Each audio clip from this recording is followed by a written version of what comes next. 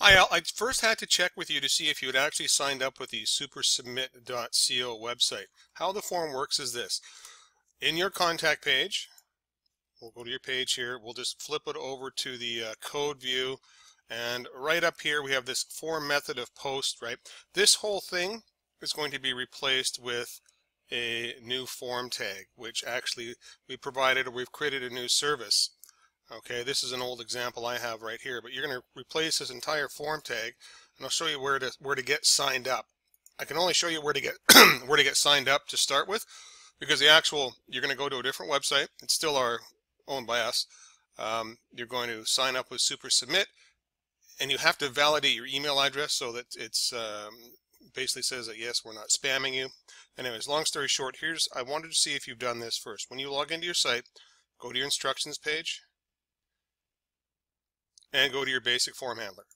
Okay, if you have a process form, or you hear any information about a process form.php, that has now been removed. We don't support that anymore.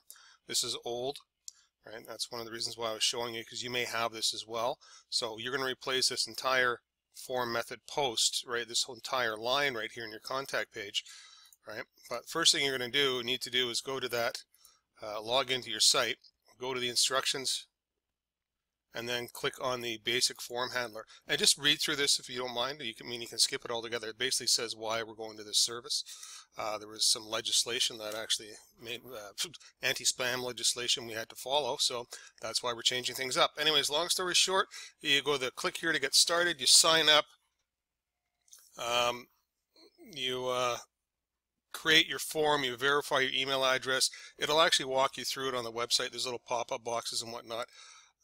And then when you're done, there'll be a little, it'll just create the form tag for you. You copy the form tag, you go back to your website contact page, and basically you update this form tag right here. So that's probably where we're going. I think you're off the rails, and that's one of the reasons why I'm doing a video. I have a feeling you're probably looking for the processform.php, which no longer exists. We don't use that. One of the reasons being it had terrible support on several different server types. So it worked for some servers, it didn't work for others, because others don't support the proper level of PHP that's required. So we said, bag that. We created our own server and our own service to help out. So anyways, I wanted to verify or see if you've done that yet, if you've gone to supersubmit.co. If not, go there, and if you have any trouble, then let me know.